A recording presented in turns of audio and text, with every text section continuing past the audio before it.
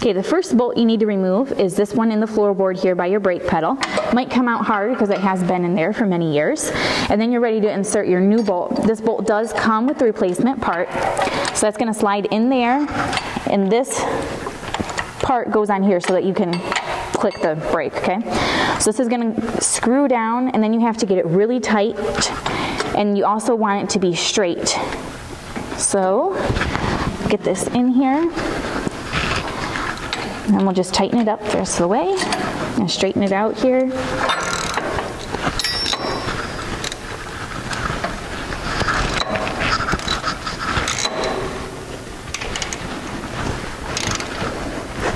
Okay.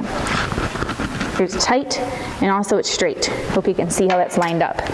Now we're going to move up here to this portion. Now this is a Farmall M, so this linkage goes in front on the hydraulic bracket. If you're doing this on an H, then it would go right, it'd go on this side instead of on front here, okay? Then you get a special shoulder bolt. This comes in your kit with the part. And there's a nut for the back of it. And we'll tighten that up.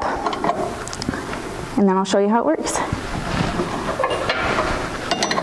With this tool installed, you just press down on your brake, pull up the lever, and then your parking brake is set. When you're ready to go, you just push down on the brake, and then you're all set.